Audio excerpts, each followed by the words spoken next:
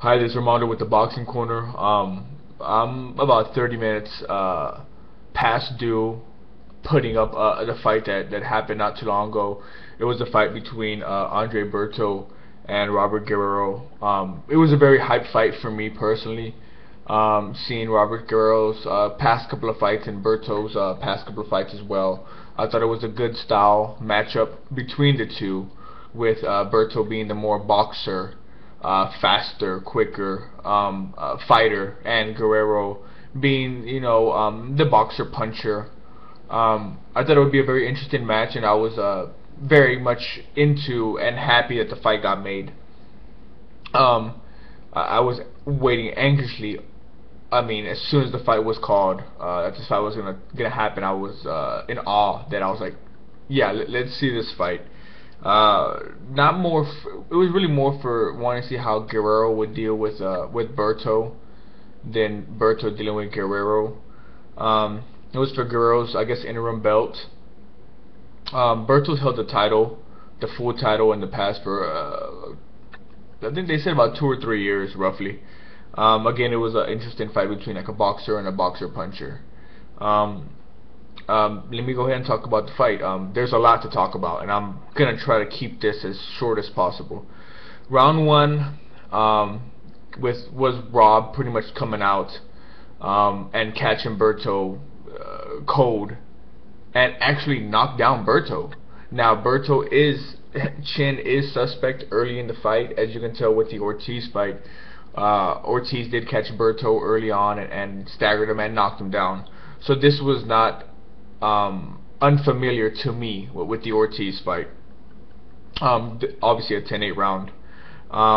Second round, Rob scores another knockdown, and actually Berto's eye looks real bad.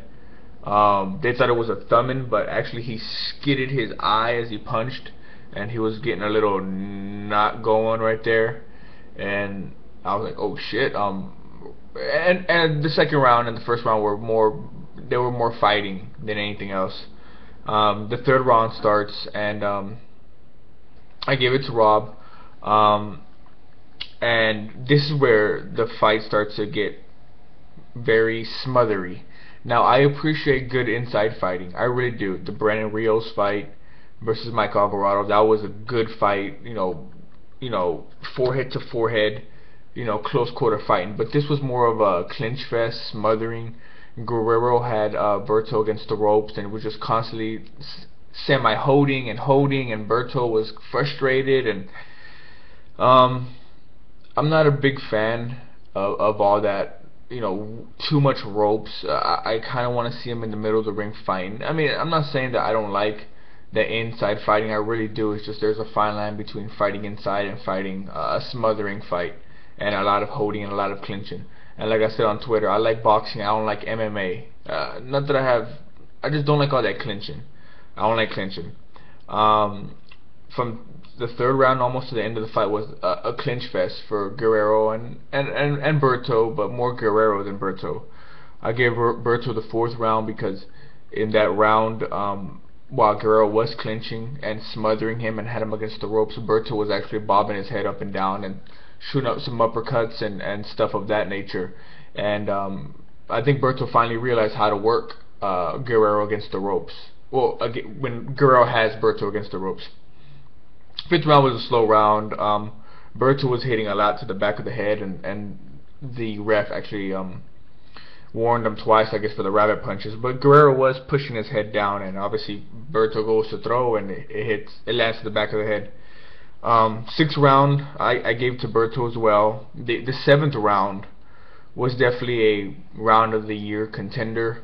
In my opinion, there was a lot of back and forth. I mean, there was still a lot of rope fight, a lot of fighting along the ropes, but there was a lot of, these guys were really, throwing against the ropes, and there was a lot of back and forth. And in the end, Guerrero got the best of him the last couple of seconds in the round, in which I gave Guerrero the round because of that. The eighth round was a little bit of a snoozer against, they would tie up in the middle, and somebody's hand was behind somebody's grabbing, and it was just like, it was a little bit, rounds were getting a little bit competitive from time to time. Not competitive, but repetitive.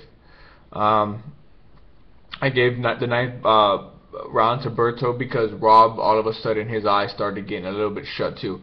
I think around this time, Berto's eyes started to close on him. He looked like he got stung by a wasp, and he was allergic to wasps because his eyes were like, I mean, they were closed. They were like pretty much like that. And I don't even know if you can see. I think there was a part where Rob says, "Man, I can't even see." You know, and I gave the 10th round to Berto. I gave the 11th round to Guerrero, and the 12th round was a hell of a round. It was a round that both guys, it was pretty much a War of Wills round. These guys were fighting inside, not too much clinching. It was just a good overall round, and the crowd was standing up and the people were cheering, and it was a great atmosphere at the end of the 12th round. And as a matter of fact, Rob kind of sneaked in a couple of punches after the bell rang, which I thought it was kind of like, you know, come on. Maybe he heard the bell, maybe he didn't. Rob took some shots though, man. His chin is solid.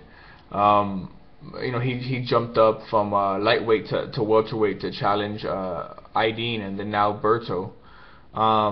Again, like I said, just too much clinching, man. People were saying it's fight of the year contender and this and that. It was a good, solid fight, but I think Juanma and Brandon Rios, Juanma versus Salido and Rios and Alvarado, I think were better fights overall. I think the clinching really did kind of dilute the fight. You know, obviously Guerrero wants, you know, Floyd Mayweather. Should he get him? Why not? You know, let him see what he can do. I think Floyd would definitely dominate. But I think earlier this week I was saying, well, let the winner of that fight Maidana, and Maidana on Twitter actually said, you know, we had a fight arranged at 140. It fell apart because Guerrero got hurt, and let's make the fight happen.